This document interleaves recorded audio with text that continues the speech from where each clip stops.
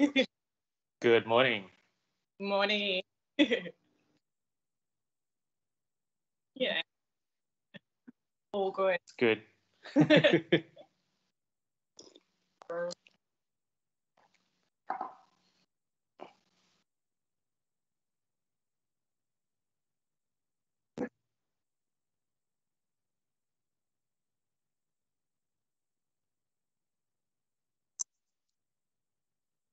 Awesome, Yeah. awesome. Yeah.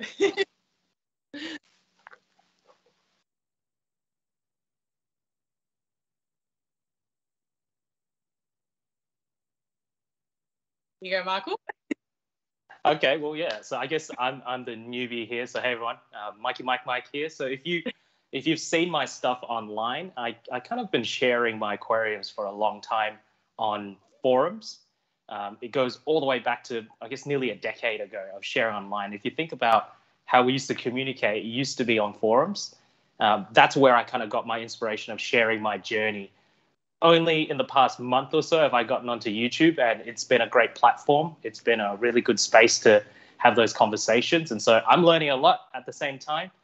Learning a lot from Devin and Lauren, of course, and it's been fun. It has been fun. So I got started simply because when I started my next reef aquarium, my wife was like, "If this thing crashes, you're gonna have nothing to show for it. So you may as well document the process." Because my last reef tank, unfortunately, after it was shut down, I had nothing left.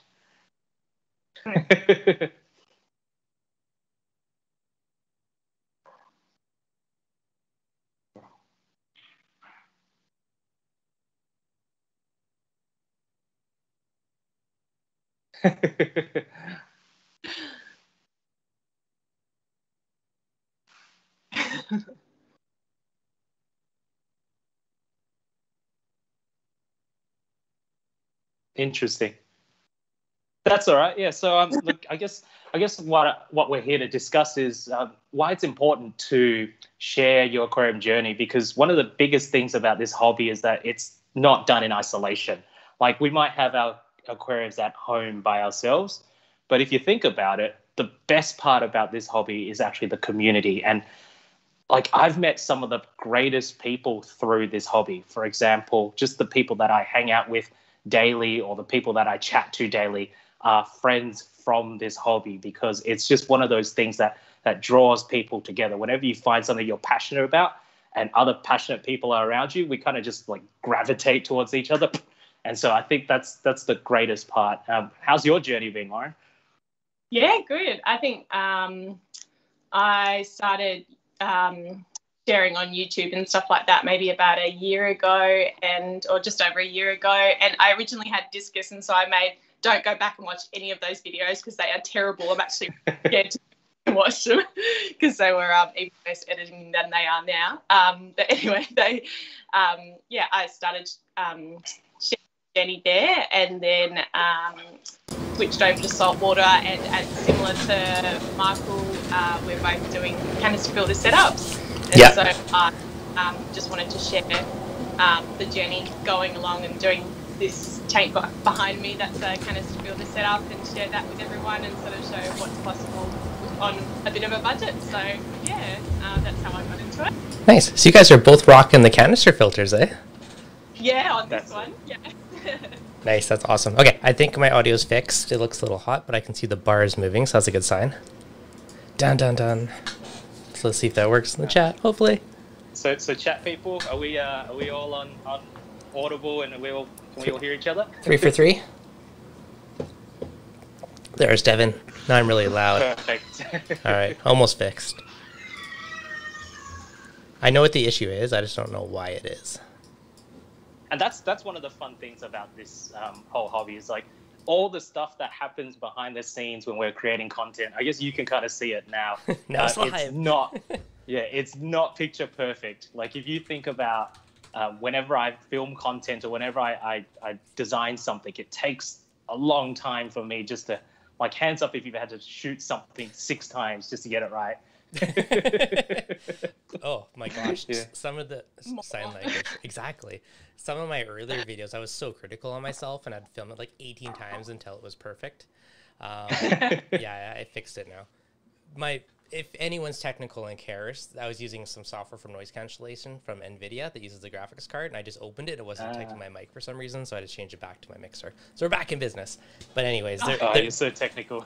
yeah, there is a lot of stuff that happens in the background, which is crazy. Like, you don't even realize it. Like, I've noticed now, like, I've gotten better at like one taking things or maybe a couple takes and not filming it 10 times, which definitely helps.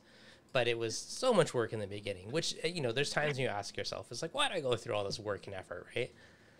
Yeah, yep. Well, that's it. I mean, we go through it for the love of the hobby. We do this for you out there. We do this for the conversation. I think back to those forum posts.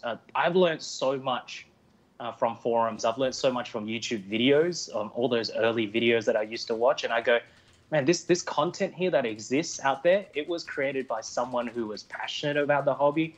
It was created by someone who obviously didn't get paid enough to do what they were doing.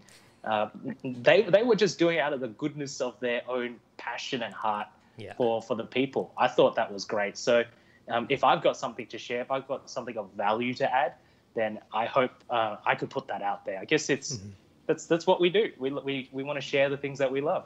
Yeah, no, it's true. And for me, I love projects. I love building things. I love the DIY. I kind of go in spurts on it lately. Lauren, I know you're into the DIY too. I like it. But yeah, it's just fun to just do different things like that and to share it. And then for me, a big thing that's come out of it is over time, like one, if you're a new reefer and you're putting stuff out there, you know, if you have an issue or something, all of a sudden all these people can give you feedback and help you. So, I mean, it is a tool that goes both ways. But one of it too, you do something cool and a lot of people are like, oh, I built that. That's wicked. Thank you so much. And I had someone else, like I did that video the other day with like using the potassium to deal with like flatworms and stuff. And someone's like, that video was perfect. I just noticed them in my tank and da-da-da. So it's like, all that stuff kind of helps. Like now I feel guilty if I don't do a video. Like I absolutely would feel guilty if I missed one now. Like I'm so just like ingrained with I have to do it every week now and stuff, but it's funny. Yeah. That's it. Is it like for me? Oh, you go.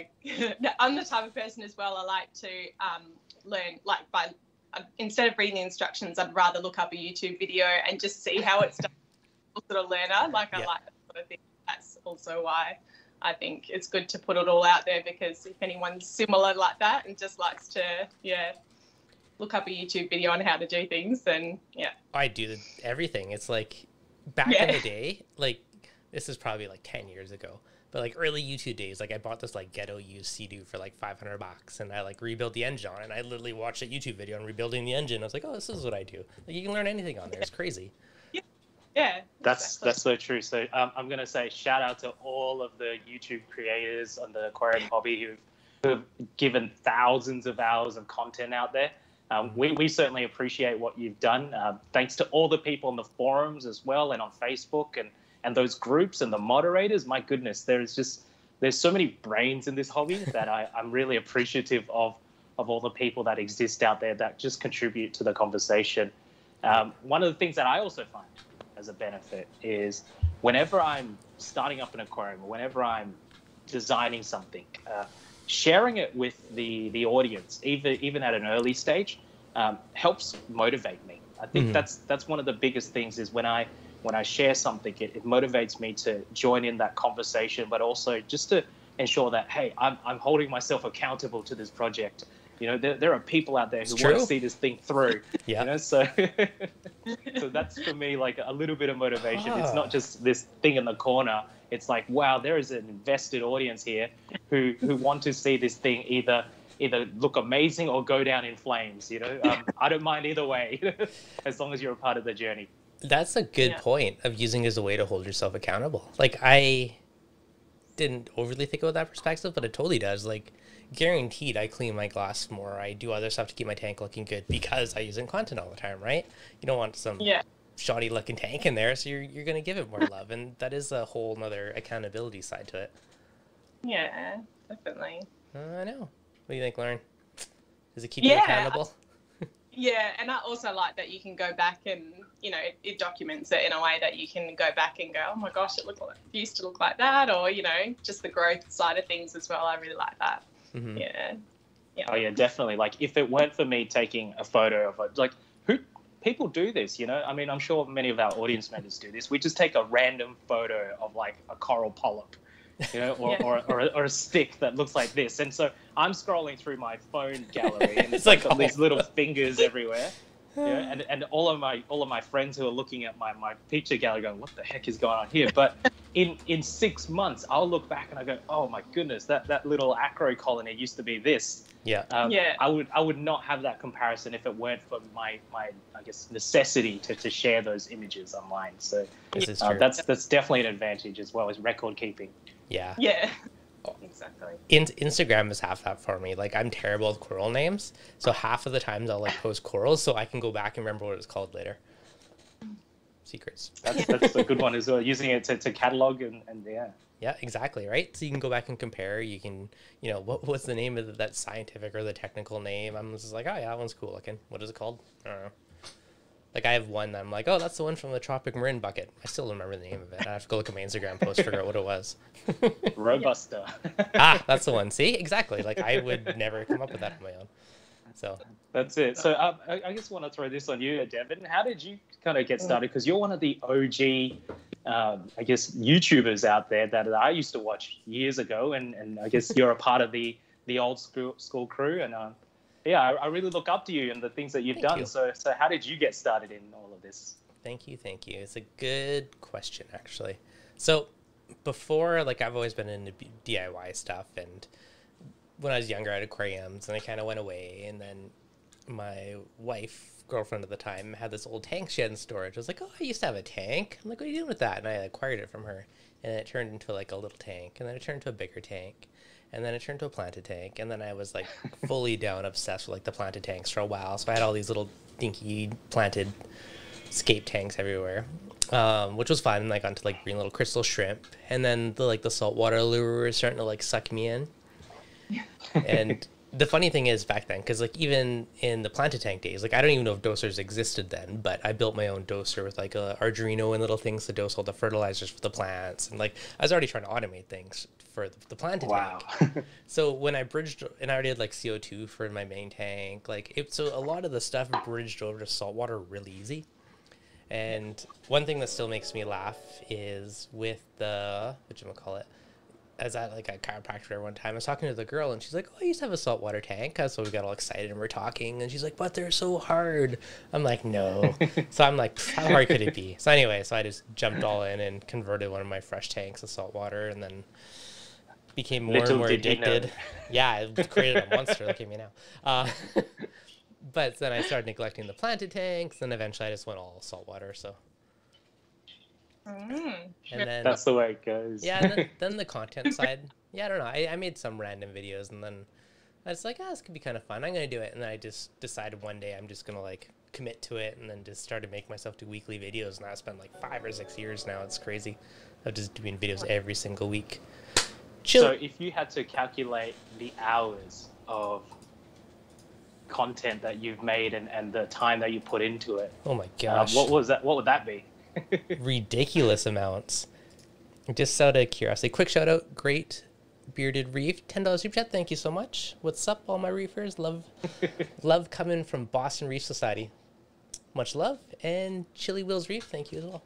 Okay, I'm actually going to look now because I'm curious to see if it tells me how many minutes of content, which is ridiculous. Like, it really. And I guess how long does it? How long have you sort of like been doing this, and how much effort have you put into it? Because it's clearly not a simple thing that happens, despite your channel being simple aquariums. There's a lot of complexity behind the scenes, isn't it? I mean, as we were saying before, it takes a lot of takes for me to, get actually the words out that I'm trying to say sometimes. So it does take a little while, just trying to get the actual sentence out sometimes. But I guess, I don't know, I'm really basic. I still, as I was saying before, use iMovie and stuff like that to edit. So it's all very basic. I used it for years. Nope, it's all good.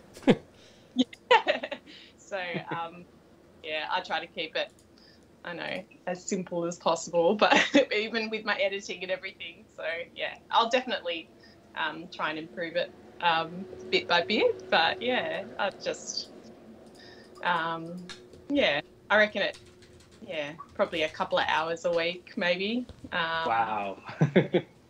Yeah. Yeah. I guess as a gauge for those of you who are wondering out there, my videos tend to last for around about 10 to 13-ish minutes. For those 10 minutes, it takes me roughly about an hour solid of filming, just to kind of get that content right. I kind of get the angles right, or usually it's like my dog barks in the background, or you know, a car drives by and goes beep beep beep, or like the microwave goes off in the background. So I have to do that shot again. Then it takes me roughly around about an hour-ish to edit and process it on my very slow phone. It just takes forever to render the video footage itself. Then it takes around about half an hour to actually prepare the content on the YouTube platform itself, and around about 15 to 20 minutes to make the thumbnail. So for people who see 10 minutes worth of content, you got to realize there's been roughly around about, I guess, 3 hours of work. You're way more efficient than me.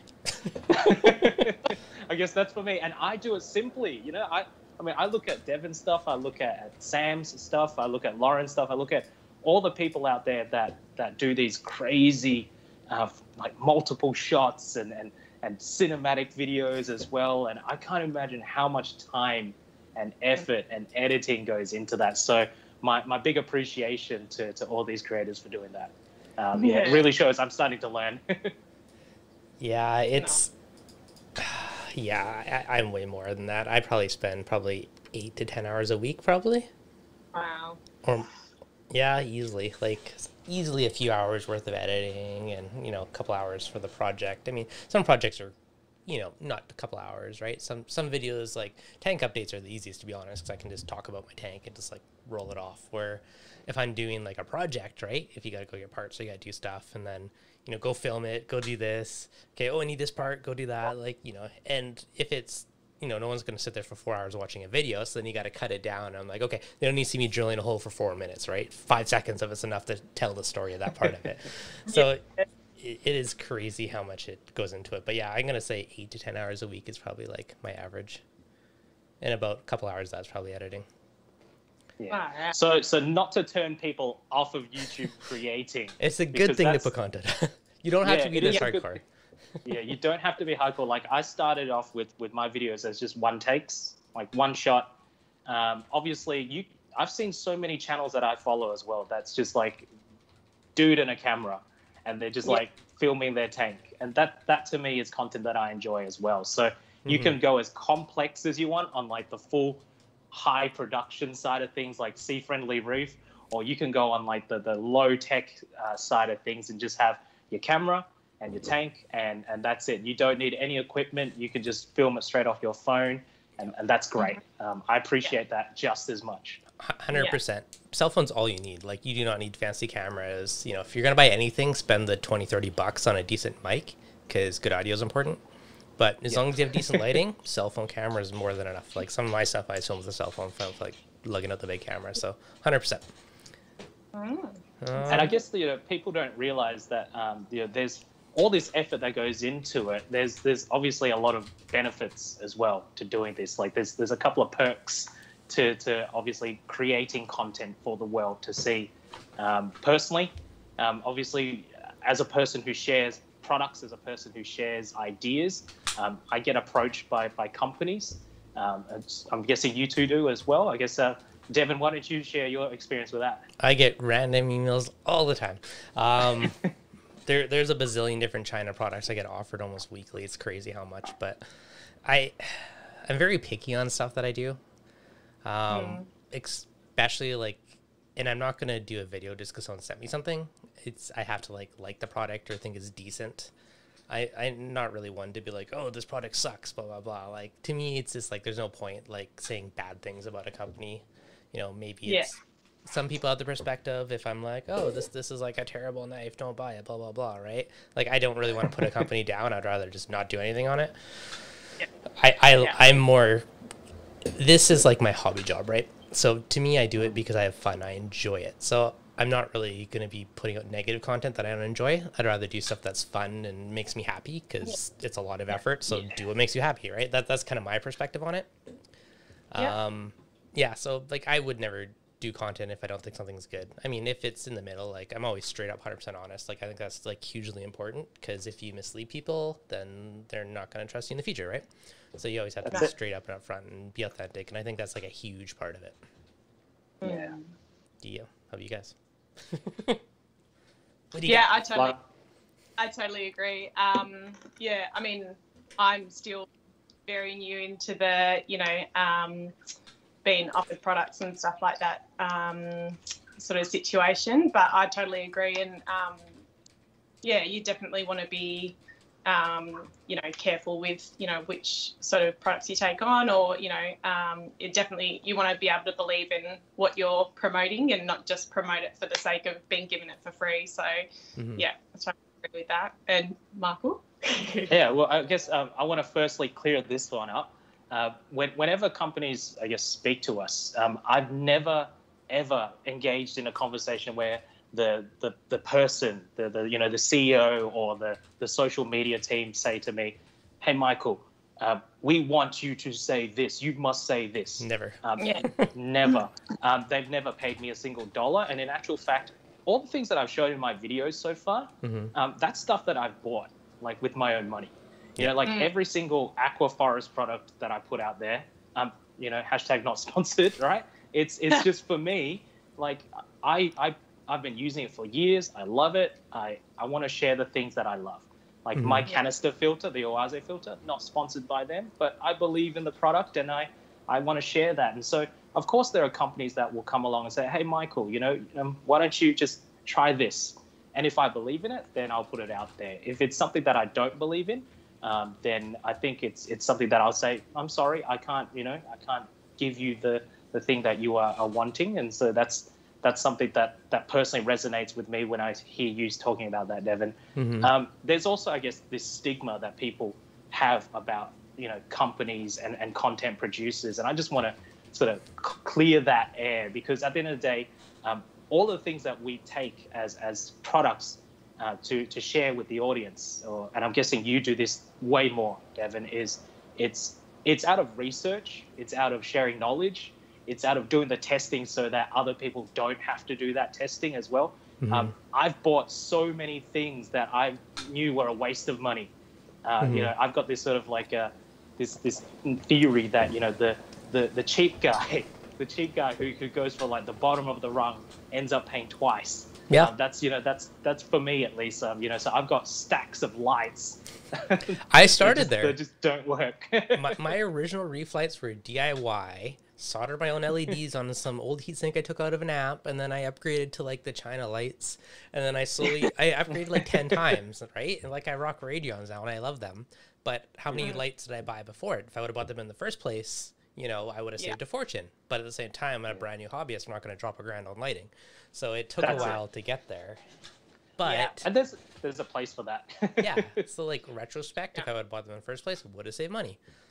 Instead of buying, selling. I don't know, it's a trade-off, but it's hard to spend money up front if you don't know if it's for you. You don't know how addicted you're going to be, and it's like it's a rabbit hole, right? Yeah, it is. I'm in that spot at the moment because a lot of the stuff that I've got on my tank is really cheap stuff, like $40 wave makers and stuff like that have just like suction caps have just come off now, and so I'm in that section right now where I'm like, okay, I probably need to upgrade. It starts blowing sand over your tank. Probably wouldn't, for a lot of people, they wouldn't even start in the hobby if they didn't have thousands of dollars to, spend on equipment and stuff like that. So it can totally be doable on cheaper equipment, but it's right, you're going to be upgrading when the suction go and, all that sort of stuff. My first saltwater tank was, whatchamacallit, Fluval Edge, the little like QB floating one. Ah, yes. The 12-gallon one. That's it. I had a hub filter hang on the back, aqua clear with some carbon in it, and I changed my own little DIY lighting to make it more bluey for saltwater, and that's it. All I did. That was my first saltwater tank. So you don't need fancy. Like it's obviously nice to have, but. I think that's where Lauren's philosophy and my philosophy kind of merged in the beginning, and I guess where it is now as well. There's this idea that. So I surveyed on Facebook, like show me a $20,000 aquarium. And I saw all of these setups, and I go, wow, they're amazing, but they're 20K. And then I said, show me your sub 10K aquariums, and I go, wow, there's some really amazing ones there too. So I guess I wanted to demystify, the whole concept of all the gear, all the time, all the money, and a lot of people do that. They go into this hobby and they buy all the gear. And I just wanted to show a simple setup that was easy to achieve for anyone who wanted to get into reefing. So that for me, I guess, is value adding to the community. I want people to at least have something that they can walk away from and go, oh, that's an alternative way of looking at things. So a big shout out again to all the people that do those product reviews, so we don't have to do all the research and spend thousands ourselves just to arrive at that conclusion. The simplest tank I've ever seen was a sunlit tank on someone's work desk that was literally just Xenia. It was like this rectangularly clear tank with just a Xenia and a power head. That was it. It was literally I don't even remember if I had a heater. It's like a heater powder. This is it. Simplest tank it's ever. And literally just probably hardly ever did water changes on it. Yeah, probably not. Yeah, that's it. So. And that's what sorry. No, go for it. I like about everyone that's putting content out there and YouTube channels is I really like the creativity of everyone's minds, going, oh, you could do it this way. And I really love the community, how there's, there's obviously, not every single tank is going to be exactly the same. There's no guide 100%. Every single person can get this guide. This is how you're meant to run your reef tank.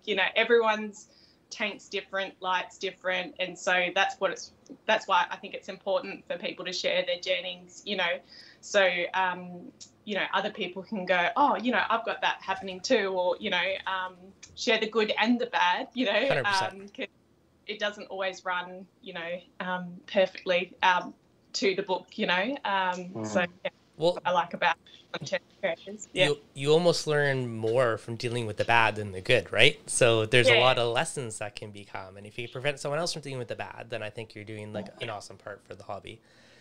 Yeah, definitely. Yeah, that's it. I just want to put this one out to the audience as well. If you're there in the comments section, welcome again as well. It's good to have you here.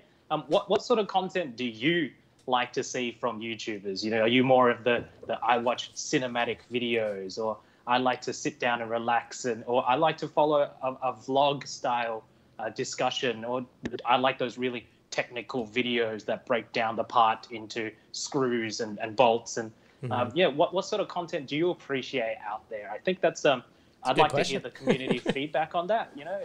I guess, Devin, what sort of content do you consume then if you're watching the YouTubes? Just random. I'm all over the map. I mean, half my channels are like techie related ones too, and then the other chunks it's like reefing or like IT techie stuff is like majority of it. But I watch a mix. Like if I have lots, like I do like the cinematic stuff too. Like if I have lots of free time, I'll be more inclined to do that stuff. Lately, I've been crazy busy, so I've been not as fancy with it. So it kind of depends. But I think you're gonna have different audience. Like some people want that, very detailed how-to video, and some people just want to be entertained, right? And some people want to learn something. Some people are coming to YouTube because they need to know how to solve some issue they're dealing with their tank. So I personally just try and mix it up just because it keeps it more interesting for me to create different types of content all the time. Nice. So it's a blend. But yeah, I'm sure you're probably better off if you target certain ones, but I don't know. To me, it's a hobby job, right? So you got to have fun with it. It can't just be one thing or not. Yeah, you got to mix it up. That's it. Yeah. What about you, Lauren? Yeah, I watch all sorts really, and I'm fairly new to the saltwater hobby as well. Like it's been probably just over a year that I've actually been into saltwater, so I've watched all sorts from how to keep tangs and all that sort of stuff. So yeah, just starting from the very, very basic and stuff like sort of videos. So to watching people's amazing reef tank cinematic stuff as well. So a very big range of stuff that I've watched throughout the year as well. So yeah, what about you? You probably. For me, I started off with producing that sort of cinematic style content, only because I didn't want my face on the camera. and I really do appreciate that. I think there's a real art to it that I honestly haven't figured out. But it's one of those things that, for me, the hobby is both technical, it's artistic, it's communal.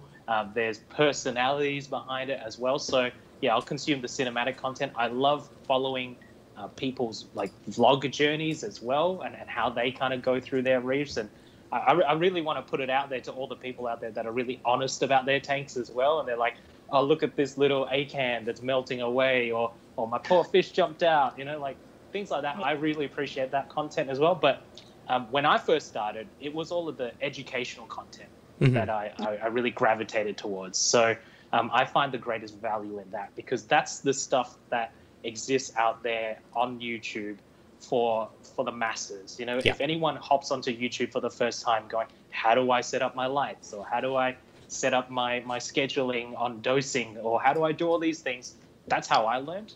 So I definitely appreciate that. I think you're right. I want to sort of, as my channel, over time, I want to create more of that mixture of content as well. That's the direction that I'll probably head in. Yeah, I do agree on the education. Like, that's one of my goals of basically everything I put out, is either to teach something, and, you know, if you can make it fun and entertaining, that's even better, right? Because people come to your channel to learn something, whatever they're seeking answers to, but they're going to stay if they like you and what you do, right? So I think it is a blend. And like when you're saying too, like you never used to be in front of the camera, well, you still not a ton, but I think adding that personality into it is what will keep people coming back to your channel as well. So I do feel like it is important, because it adds a personal connection rather than just a voice in the background.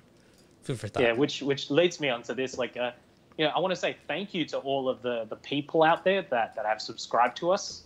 You know, it's I would not do this if it weren't for all the subscribers. So, you know, from all three of us, definitely a big thanks to all of you. And if you're on one of our channels and you're watching this now, like, hop onto Devin's channel, hop onto Lauren's channel, you know, hit that subscribe button there, because it really helps a couple of things. Like, for me personally, it lets me know that there's an active audience for me to continue making the content. The second thing it helps is, of course, it helps us to promote the videos through the YouTube algorithm. Like, the YouTube algorithm will really destroy us if you're watching our content and not subscribing, because it kind of just puts us into the sort of nether regions of YouTube. So as soon as someone hits subscribe or they comment, that or a thumbs up, then that really, really helps us out. So I think if you're watching and you're not that type of person who subscribes, or you're not that type of person who normally leaves a thumbs up or a comment, just do it. Just write anything. Like, you could literally go in the comment section and write anything, and it will just give us a boost. Why is that important? It's because we love this hobby so much. It's good that if you enjoyed the video and you would like other people to see that video as well, then that's 100% the case. And I'm going to tell you this up front. The 3 hours that I put into making a 10-minute video earns me on YouTube like zilch, like not enough. It's like way less than minimum wage. Yeah. So if you think about it, you know, we're not doing this for that cash money, Lambo money. No, I would be better off just working and buying. Yeah, I would be better off flipping burgers. Pretty much. Yeah. But it's funny that you say about the subscribe thing, because I just looked at mine. 46% of my views were in the last month for subscribers, 54% not subscribed. So yeah, it's true. Like, most people don't subscribe, but they'll still come and watch it. So hit the button. Yeah. Before this scrolls away, Taylor King, thank you for the $5 super chat. Everyone starts with a different budget and a different time. Budget reefers are needed to continue to expand the hobby, 100%. And we all start there. Everybody does, right? So yeah, 100%. I mean, I like fancy, but I also love building things and DIYing things. So I'm both budget. Like, on my big tank, I was going to buy a calc reactor, and I was just like, I could build one. I got enough stuff around here. And I just, like, that turned into my video, and I just built it that day. And it's fun. Cost me nothing. Win-win. Yeah. Yeah. That's it. Getting out of making do with what I've got, and sort of making something out of what I've got on hand as well. Yeah, it's cool. Necessity is the mother of invention. How can I accomplish this? What do I got around the house that will work for this task? Right? Absolutely. Yeah. Okay, so we're partially encouraging people to share their reefs, share their content. You know, it could be on a forum, it could be YouTube. Instagram's a popular one because it's easy. I mean, obviously there's a lot more effort going into YouTube content. Instagram's pretty much just wing it and shoot it or snap a photo. So that one's pretty easy. Now, I saw a post about this somewhere, and I'm curious to your thoughts. It was basically around, do you consider like the whole Insta Reef thing? Like, is it setting, because, you know, people have these like perfect shots of their like amazing reef. Is it inspirational to try and get that? Or is it setting unreal expectations where they're always trying to like do better? Like, oh, my reef is not as nice as that one. Or is it like, yeah, that one's awesome, I'm going to do it. Like, what do you think about that perspective on it? Shall I start on that one? Go yeah, for it. yeah. Yeah. Okay, so I guess, you know, I don't know, I'm kind of self-aware of this, but, you know, my tank, I think is good looking. Yeah, it's pretty pristine. You know, so I guess whenever I see those articles, I think Jake Adams on his website, Reef Builders, wrote an article. Maybe it wasn't Jake, it was someone else, one of his contributors. They wrote like, Instagram reefing is like kind of like the fashion that might magazine be where I read it from. equivalent. And so I'm you know, I was just thinking out there about that, and I go, I wanted to reply to that personally, because I think a lot of people don't realize whether it's an aquarium creator, or whether it's a model, or whether it's someone who, you know, builds cars for a living, to get to that result takes hours and hours and hours of effort. So the way I see it is, I hope to at least be somewhat aspirational for people. You know, when people see a successful aquarium, it should inspire them. It may not necessarily be 100% realistic. You know, at the end of the day, like, not everyone is going to clean their glass every second day, or not everyone is going to, you know, trim their little acros like bonsais just to get the perfect shape. Yeah. But I do hope that there's someone out there that looks at this for the first time ever and goes, whoa, I want to do that. Because that's what got me into the hobby. When I looked at the works of Takashi Amano, those amazing aquariums, that was like a million % higher than anything that I could have achieved when I first started. But it gave me a goal to get to. It gave me a piece of inspiration to say, I want to obtain that. So I guess to all the people that create beautiful aquariums, keep doing that and keep sharing it. I think that's amazing. To all the people who create normal aquariums, or aquariums that you personally enjoy, keep doing that and sharing that as well, because we do this for us at the end of the day. And so my tank looks the way it is because I want it to look that way, not because Instagram wants it to look that way or YouTube wants it to look that way. I mean, my tank looked the way it is privately in my home before I shared it with the world. So that for me was, I guess, my way of looking at this. I don't want people to be sort of thinking, oh, you know, Michael's just doing this for the gram, because if you look at my Instagram, there's like 4 pictures of this. Slacker. Yeah. Yeah. So you call yourself a content creator. Yeah, I do this for me. You know, I do this for me, and then I share it with the world because I love the hobby, and people appreciate it as well. There's no makeup happening to this aquarium. Like, what you see is what you get. You know, yes, I take a good photo because I guess I appreciate good photography. That's another thing. Yeah, for sure. Yeah, I agree with that, and I like, most of the time the community on Instagram, like most of the time the community in the reefing hobby as a whole are just awesome people, and it's just great to be able to people, even to watch, you know, people's journeys on Instagram and like see them getting, you know, their photos better, and you know, it's just nice to be able to have that community and encouragement of each other. So yeah, I really like that side of things, at least. Yeah. Yeah, it is fun. I've made crazy like how many friends I've made from just doing this and just meeting people through the hobby. Like, most of my friends are like reef geeks now, which is awesome. Yeah.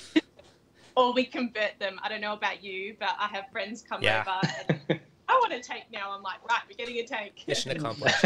Like the next day, you're already like, here's the starter tank. Here's this. Yeah. Just get them hooked before they can change their mind.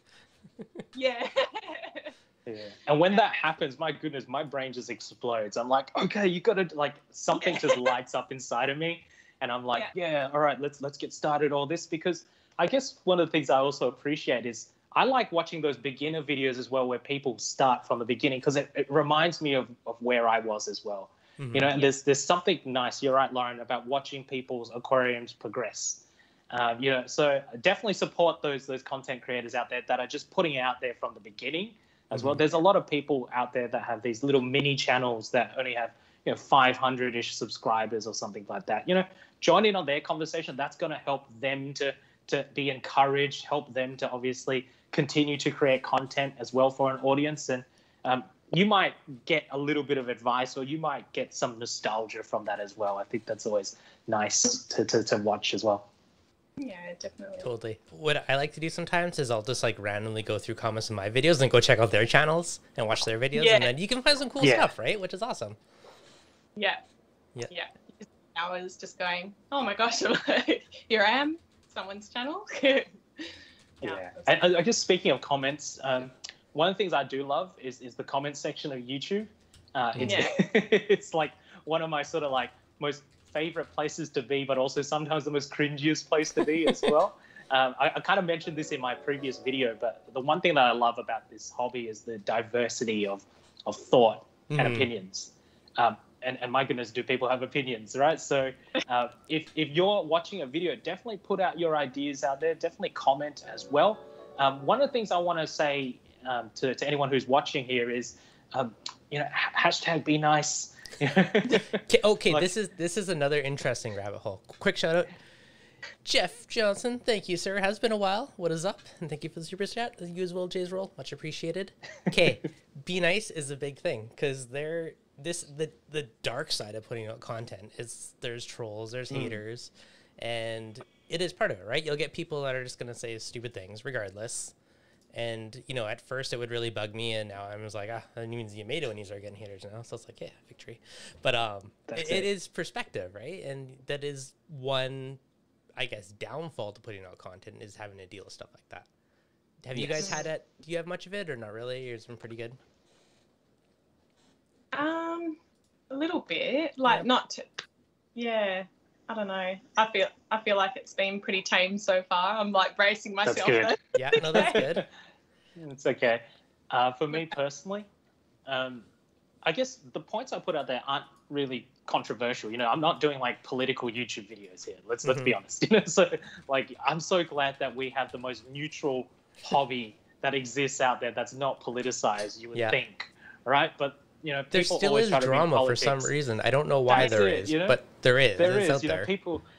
I was thinking about this the other day, and I'm thinking like, whenever we put an opinion out there or thought out there, when someone sets up their system, or they use a particular product, or they go for a particular method, they personally have invested into that method or that product, and so they've internally decided, oh, that is the best way that I think things should be done. And so when someone presents an alternative viewpoint or an alternative method, it kind of subconsciously interrogates, and I guess to some extent, if the person is defensive, they might go, oh, you're attacking the way I'm doing things, So that's when you see certain negative comments that kind of pop up, and people go like, oh, this is the worst way ever, and I hate this, and I think this is definitely going to fail in like, watch it crash. But you're like, but it worked for me. Everything's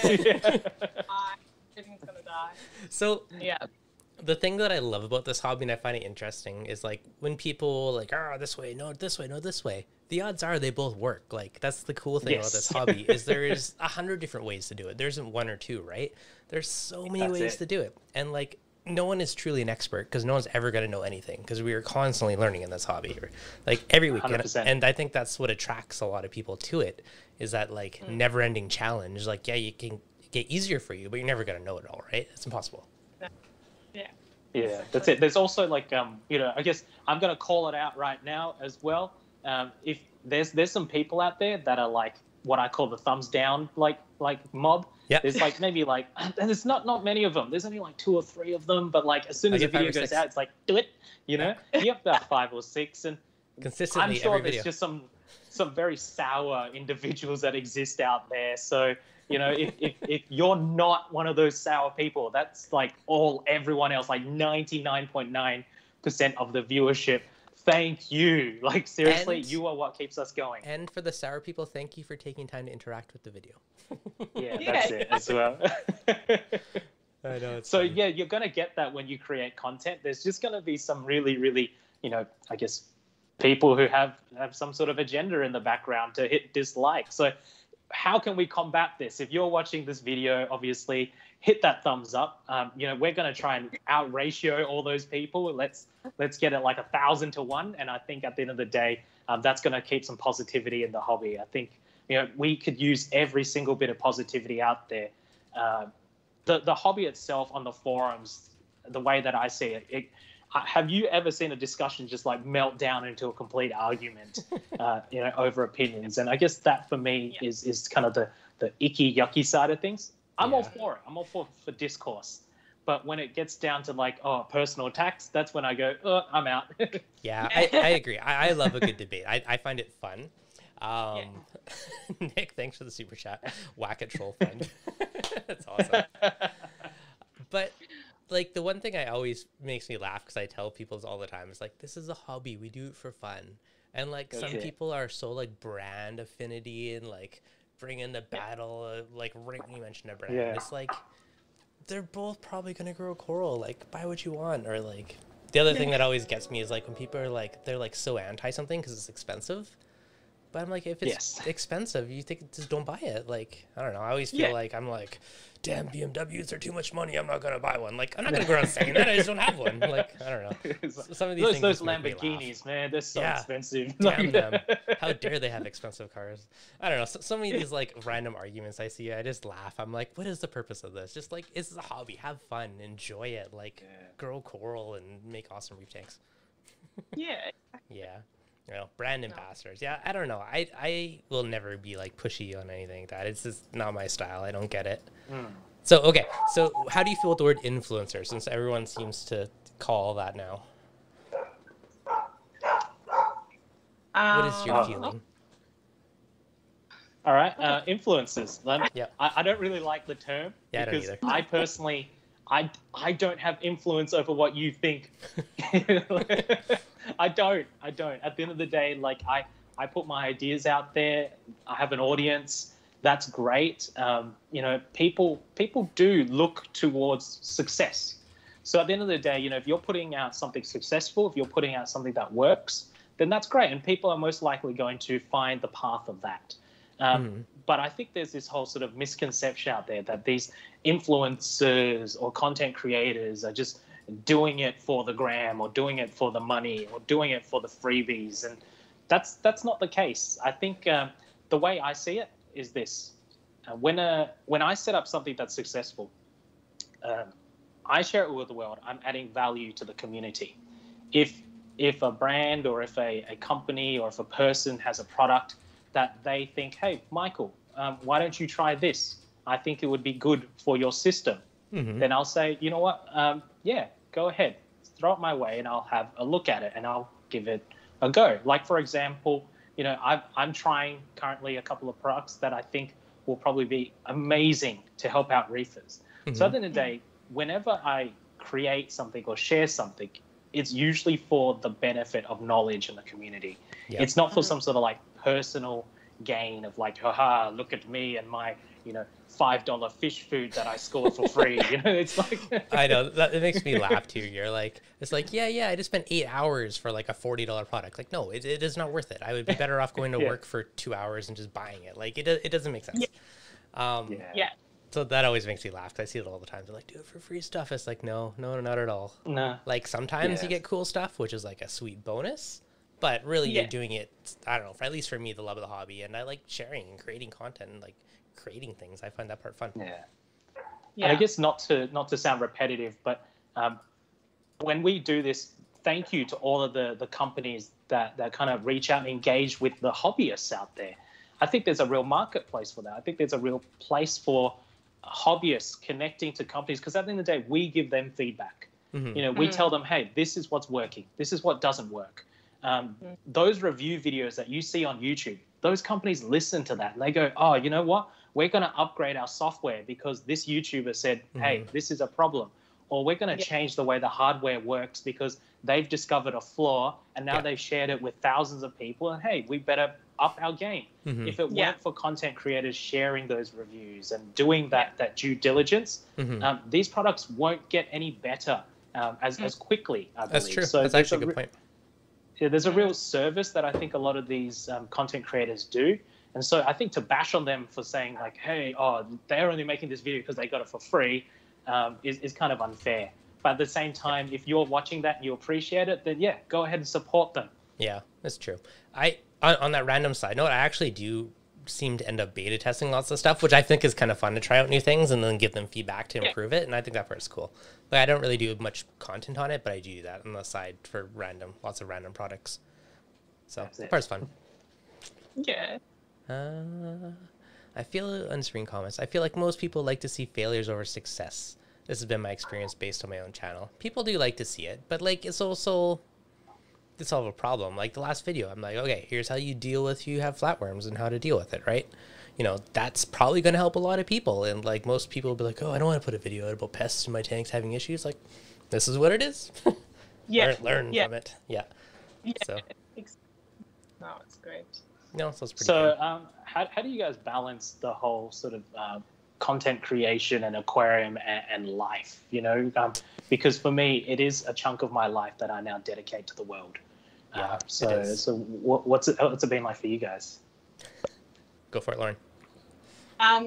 Well, I personally, I quite enjoy it. It's a bit of me time. Like, I don't know, I find it as a bit of, because I'm a mum, so I've got, I enjoy it because it's, you know, dedicated time that I get to do something that I love. So for me, you know, doing it on the weekends, that's something I really love about it. But yeah, it's definitely trying to find the balance and just not letting it, you know, take over your life as well. It's definitely find that balance and just taking it at your own pace and what you can, you know, manage, I guess. Yeah. Yeah. How about you, Devin? That's fair. Yeah, similar. It does definitely sucks up. Probably, I'm going to say like 2 days a week of my time. If you can't live stream through 2.5, because here I live stream. But usually, like, there's usually a few hours one day of shooting a video on something, and then you're not shooting, you're thinking about what am I going to do a video on for next week. And then usually there's a few hours of editing, usually Sunday night for my Monday morning video. So it's a good chunk of time, you know. And even last time, like a week or two ago, I went camping, and I'm like, oh crap, I'm going to be gone. So then I had to like come up with 2 videos ahead of time so I could cover that gap. Or if I got to go town for work, then it's like panic because I'm like, okay, I need to film like 3 videos so I don't get buggered because I'm going to be out of town for work for the week, right? So the next one and the one after because I won't have time to do that. Like it's that part can be a little chaos. And like I tried doing 2 videos a week for a while, but it was like burning me out. Just with working like full time plus for a day job, like a video a week's been like a happy medium for me. Yeah. Nice. Yeah. I try to keep it to a video a week. That for me seems to be a nice sort of balance. I guess my advice for anyone out there who wants to do this is do it in a way where you enjoy the process. Because I guess content creation becomes a hobby in itself. Like we have reef keeping as a hobby, but then content creation itself becomes like a whole nother thing altogether. It's its own beast. So, you know, I'm just starting out in that sort of area. And for me, I'm not hoping to like, you know, explode across the planet. That's not my goal. My goal is personally just to learn something new, to learn, you know, how to share information, how to effectively communicate, how to share knowledge and record keep and all those sort of things. So I find the enjoyment in actually creating that content, even if it takes a couple of hours of my week. Lauren's right. It is my personal me time. It's time that I get to sort of zone out. And I tell my wife, you know, hey, wife, I'm just going to spend the next 3 hours doing this. Thank you for preparing a coffee and a snack. And I will do this. And then once that's over, though, here's one thing that I want to try and sort of negotiate is I need to, that follow-up of a video all the comments that happen after, I'm on that for quite a lot because I really enjoy the discussion that comes out of that. But I guess at some stage, I also have to cut it off and I have to say, all right, comments down. Let's get back to life as well. So if you're thinking about creating content and YouTube videos, establish some healthy boundaries between when you're creating content and when you're spending time with your family or your friends or your job, mostly as well. That's healthy boundaries is always useful so that we don't burn out. Because when you love what you do, you're going to give all of it. Yeah, but it's true. Unfortunately, when you give all to multiple gotta save a little bit masters, for the rest of life. That's it. You know, you can't be a slave to all the different masters. So you gotta be, I guess, balanced in that regard. Yep. And I've learned if your spouse is not to the hobby, you should not talk to them about it 24/7. That's so true. Yep. Nick, where do you think the future of YouTube Reefs is heading? More of the same or a new direction? Probably just more of the same. I can't say that I can see any drastic shift coming. Unless Nick does it himself. And Nick, what do you got for us?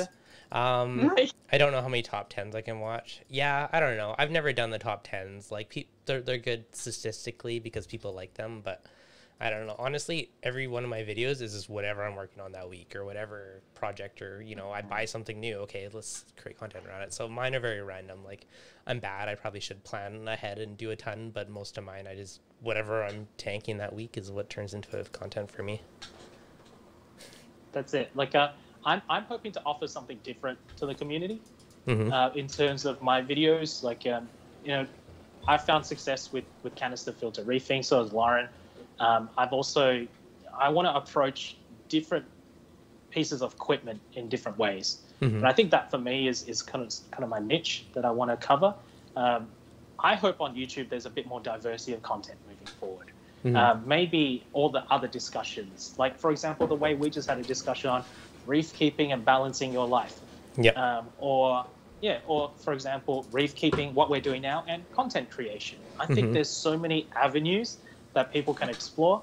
So 100% there's potential out there for content creators to really be creative, more than just like focusing on what's in the box. Literally thinking outside of the box can be something that gives us a bit of an open discussion. So maybe we'll go into that in the future. Yeah, the open discussion is big.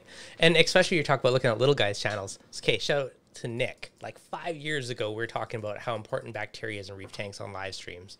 And now, you know, the past year it's become like a big topic again, right? Like we were talking about like years ago, like way back when I was a tiny channel. So it's interesting. John Vermont Reefer, $20 super chat. Thank you so much, John. Wow, wait. You guys are awesome. Thank you for everything you do. And thank you very much as well. Thanks, John. much appreciated.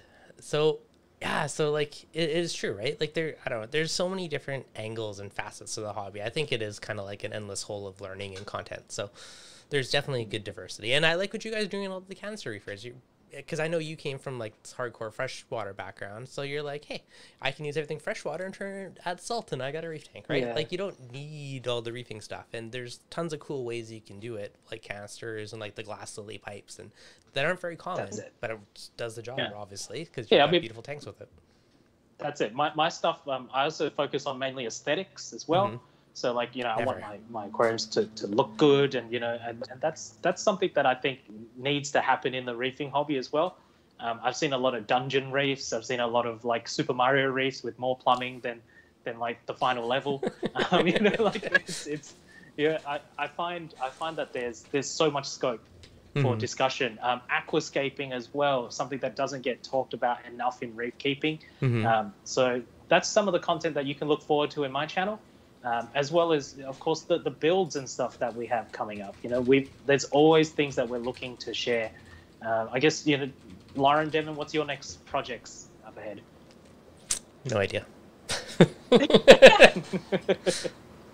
Well, I've just recently got my very first sump tank, so I've never ever had a sump before. Ooh, fancy. So, very excited. So I've just got that set up and hopefully going to get that up and running within the next couple of weeks. So, yeah, I guess for me as well, like I don't know, people that have sumps might not realize the, you know, dauntingness of like, oh my gosh, how do I plumb this thing? You know, how do I put it together? So I'm definitely going to be sharing all of that. But yeah, I don't know. I find a lot of people are, you know, it's quite easy to create something and, you know, use the terms like SBS and stuff like that. And it's easy to forget that there's people out there that are like, what the heck is that? So yes. I like to try and remind myself that there are people out there that have never, you know, done anything like, you know, and it's easy to, you know, take for granted all the, you know, abbreviations and stuff like that. And yeah, I remind myself of, you know, when you first begin and what it feels like and stuff like that. What is all this gibberish? Yeah, there's definitely a place for that, for sure. Yeah. Yeah. Okay, Nick, I agree with you, Nick. He goes, I think reef aesthetics is going to be the next step forward. I already think it is what we're doing now. Like, majority of the tanks are, you know, pristine, rimless, and it is very, like, pristine looking these days. I do think that is definitely a shift that's going there, and which is good because, you know, personally, I've always been a fan of having the tank in your main living space, right? Not in a basement where you never look at it. It's beautiful and inspirational. That's the way we want to see it. Yeah. One of the things I want to share out there is over the next few months, I'll be probably delving into some more of the advanced discussions as well as a hobbyist, and nothing that's like peer reviewed, you know, like nothing like that. But it's more so specific trace elements, like, you know, between you and me, Devin, we're both moonshiners as well. And so I'm sort of just tracking what each specific trace element is doing, you know, and it's been an interesting journey. It's been really good. So, you know, I think there's a space on YouTube as well for that, you know, to say, hey, what does dosing vanadium do? You know, what does molybdenum do to my system, and what colors does it pull out of my SPS? And how do I use these particular tools to get the results that I want? Or like certain other products as well, like, hey, this is a type of food that I've been feeding for a while, and what's that actually doing to my system and coral health and fish health and all these things. So there's those sorts of discussions rather than saying like, oh, here's a product and use it. It's like use case scenarios that people can really look into. There's definitely those YouTubers out there already that do that look into those nitty gritty. Here's a peer-reviewed paper of how corals fluoresce, and that's great. You know, like I think Reefman does that. You know, he's a great channel as well, so shout out to him. But also there's the other side of it, which is just our hobbyist experience. And a lot of stuff we do isn't peer-reviewed. A lot of the stuff that we do is anecdotal, but I think there's real value in that. So I'll be offering a bit more anecdotal experience as to how I achieved a specific result. Well, if enough people can repeat anecdotal, then it's pretty solid in my mind, right? Yeah. You know, then it's peer reviewed. It's peer anecdotally reviewed. That's it.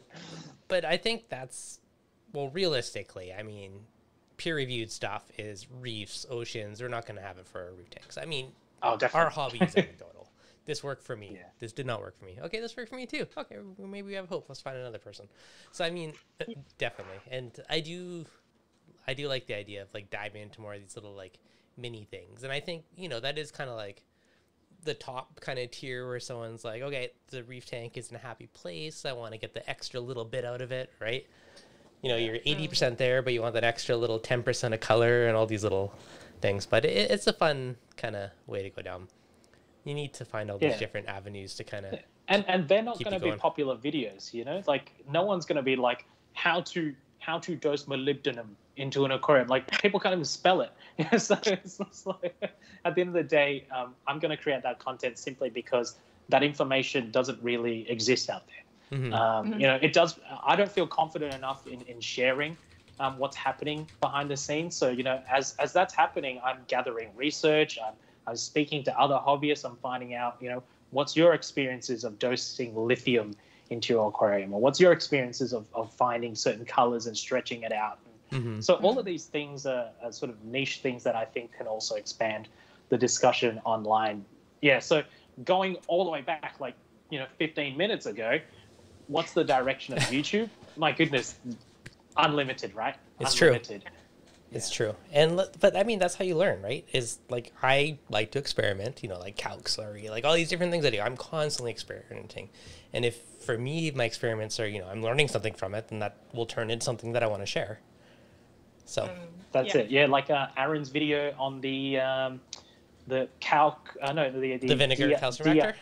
Yeah, vinegar calcium reactor. Yeah, exactly, right? That's genius, you know? Tons of cool stuff. Or just like lots of these little tips and tricks that people have up their sleeves that they've been doing for years that no one else really knows about. Yeah. Share it out there. Share it online. You know, I've seen lots of posts anecdotally about specific treatments that might work, or specific treatments that definitely shouldn't be done and don't work as well. You know, so the good and the bad that exists out there on the forums, there's a space for that on YouTube as well. But it only happens if people do it. If people share it, if people write it up, it doesn't just, you know, if it's stuck here in your mind, people, then that doesn't help the hobby. Yeah. But you're gonna be much appreciated as well if you put it out there. You know, you're gonna have detractors as well, but I'd say 99% of the people out there appreciate your knowledge. So definitely get it out there. Yeah, exactly. And so all this stuff is what helps advance the hobby, right? So I don't know. I think the more people that share their experience, to share what works, share what doesn't work, is the better, because they're all kind of learning lessons and going to help other people, yourself and others, improve it. And by sharing it, you're also potentially saying, okay, this didn't work, but someone else might watch it and be like, oh, why don't you just tweak this one thing and then it should work, because it'll work for me, right? So you learn a lot both ways.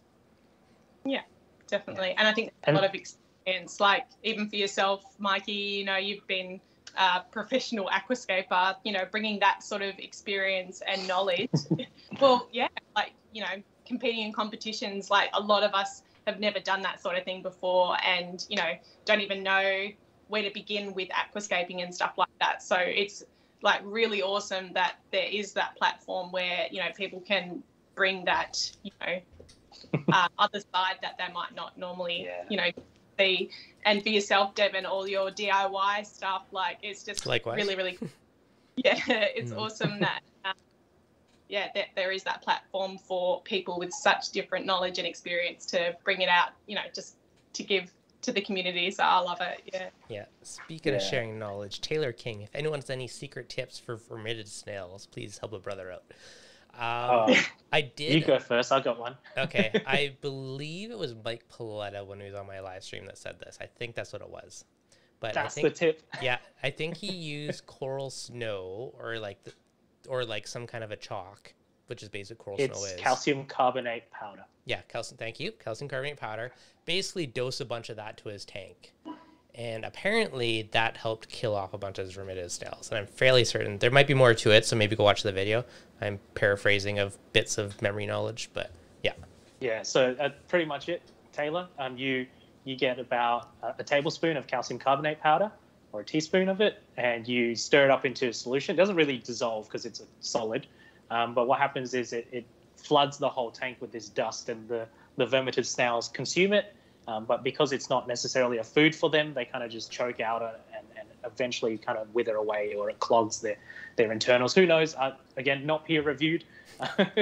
It's just a discussion that we've anecdotally seen. So, and there's lots of other side benefits to that. I think that's a whole video in itself, and we'll probably make a video on that in the future as well. The benefits of calcium carbonate dosing as there's a lot to it. Yep. Yeah.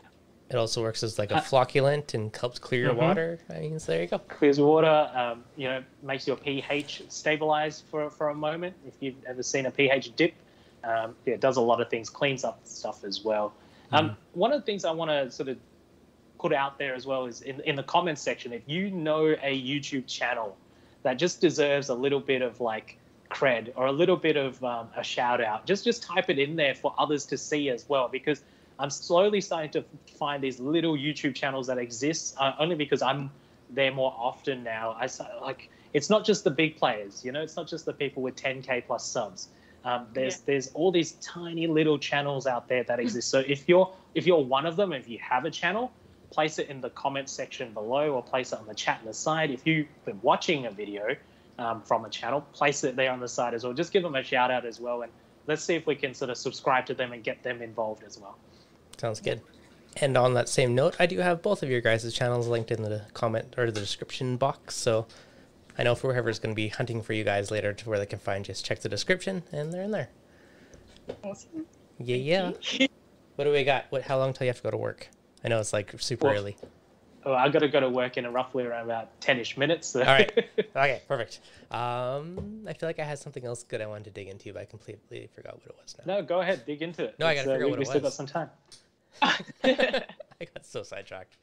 What else you guys got? If there's any other questions in the chat, again, let us know. I guess opening it up to the crowd as well. You know, if you've got any questions for us, just throw it out there, and 100% we'll answer it for you. And if you try that powder to get rid of your vermilion snails and it works, also want to know about that later. Expand the anecdotal pool. That's it. That's it. It honestly, it does no harm. You know, it's an actual product that exists out there. You can get it in terms of coral snow, aquaforest build, I believe, as well is a really good one. So all of these, there's other local companies that do it, some sort of like reef milk thing as well. So, you know, it's a proven thing that actually works. Yeah, definitely. For different reasons. As for vermitids, I'm not quite sure until we get more proof. Bumblebee snails, that's another one I have heard a bazillion times. And I have a bumblebee snail, and I don't have a lot of vermin snails, so that could be some more anecdotal for you right there. Is that powder dangerous to Christmas tree worms? I don't know. I've never had a Christmas tree worm. Yeah, my feather worms don't seem to mind it. You know, those bigger feather star worms, that they're still alive and kicking and bloop, bloop. So maybe not. Yeah. How does your spouse deal with your reef addiction? That's a good question. That could be a whole live stream on that question alone. I don't want to talk. You're like, don't ruin my happy place. That could be a fun stream topic one night. My spouse, I'll tell him things about the tank and he'd be like, oh yeah. And then we'd have friends come over and he's just like, oh yeah. Then there's the symbiotic relationship between them, like cracking out everything that I've told him. And so acts like him. Everything. Yeah, it's great. Yeah. So, yeah. Nice. Whenever I set up a new tank, my wife goes to me, bye-bye, see you in 6 months. Yeah. No, it's fine. We have genuine conversations about, hey, this is going to be a bit of a commitment. You know, it's almost like nursing. It is. You're creating a whole new environment. So there's going to be some time and care put into that. And that obviously is something that needs to be negotiated. I mean, you could go ahead and do it, but at what cost? Yeah. You know, at what cost? So obviously for me, I'm a little bit more responsible with at least trying to make sure that everyone's happy. So how does my spouse deal with it? She has her own hobbies as well. She does. She loves her sort of hobbies. And I guess we have our own nice little happy places that exist. That's fair. Okay, Tracy's quick shout out. Awesome live stream. Good information. Smash the like button, subscribe. Thank you so much, Tracy. And Jeff was asking most satisfying moment or achievement as a hobbyist. Ooh, what you got? I mean, obviously ranking in a winning place in International Aquatic Plants Layout Contest, which is happening this weekend, mind you, viewers. So that's the ADA IAPLC. 2,000 aquascapers across the world compete for the top grand prize of 10,000. I think it's like 10,000 USD-ish. So it's the big bucks out there. Obviously, me placing not in that sort of 1, 2, 3 section podium position, but just representing Australia. That's cool. And being a winner for Australia has been a proud moment in my and doing that twice as well. Nice. So that's you know, so that's been fun. I believe this year since I didn't enter the competition, that's my unfinished competition scape. It's blurred because it's unfinished. Yeah, it's my background. Yeah. There's going to be a new reigning champion in Australia. I have a good feeling that one of my mates is going to take out the crown. I'll knock on wood for him as well, but I hope he's going to do some really awesome stuff. That's awesome. Well, congrats, and that's wicked. Well, thank you. Yeah. All right, Lauren, what's been your achievement or moment? I don't know. I know this sounds really basic, but just even having a saltwater tank I felt like I could never actually do that or achieve that. So being able to have a saltwater tank successfully is probably the biggest thing for me, and has been the most rewarding and exciting thing. So I think that, I know that's super basic, but that's awesome, honestly, though. That's awesome. Yeah, that's great. It's What about you? Hobby wise, like just like see the YouTube channel grow has been really awesome because it's something I just kind of did for fun and just made myself commit to it, and just seeing it grow is pretty cool. Being a speaker at some events has been super cool. Something I never would have imagined I thought I would do, because I remember like back in high school, like I hated talking in front of the class, and and now I was like on stage speaking in front of like 300 people. Like that was kind of crazy to do some of those things, which I never, like, who knew a YouTube channel would take you there? So I think stuff like that has been really awesome to do it. But I don't know, it's fun. It's just I guess it takes an obsessive life outsider's journey. perspective. Yeah. Like I'm looking at both of you, and I really look up to both of you in terms of what you've achieved. Like Lauren, Devon, your channels have a good following, a good community behind them. But you take a piece of your life and you share it with the world. And I think that's an achievement in itself. I'm personally very proud of like the content creators that exist out there. I'll share them because I think it's great. So like I do appreciate what you're doing. That's the big thing as well. So you should be proud of that. I think that's a great achievement, is just to have this channel, that's like, it's nothing little, it's not little. 100%. Like, be proud of your content and what you put out there. Definitely. Okay. Feel good moment when like friends or family friends come over and they just want to like stare at your tank and talk about it. You're like,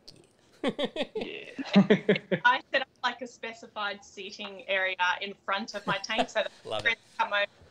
We have a platter right there, so I don't miss out on anything. The tank. Nice. Solid strategy. You're like, here is your chair and your beverage, perfectly positioned to view my tank. Behold my creation. That's awesome. Yeah. That part's fun. Enjoy it. Yeah, exactly. You're gonna like it. But that used to always make me crack, because I always got in heck for talking about like the reef tank too much.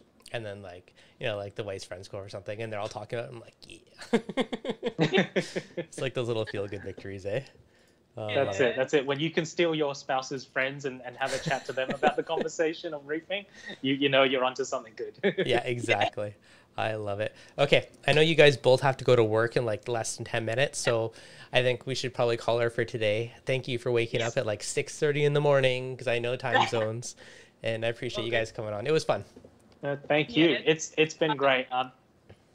Thanks to all the people for joining us as well. You make this live stream a really happy place for all three of us, and it's keep joining those live streams and discussing and commenting. No, definitely. And Michael, Lauren's, both their channels are linked in the description if you guys want to check them out later. Tracy, John, Nick, Jeff, Jay's World, Taylor King, Rob, thank you guys. Oh, Great Bearded Reef, Chili Willy, thank you guys so much for the super chat as well. Really appreciate it. And hopefully guys, you enjoyed it. A little bit different tonight, but it was a lot of fun. And thanks again, guys, for coming on.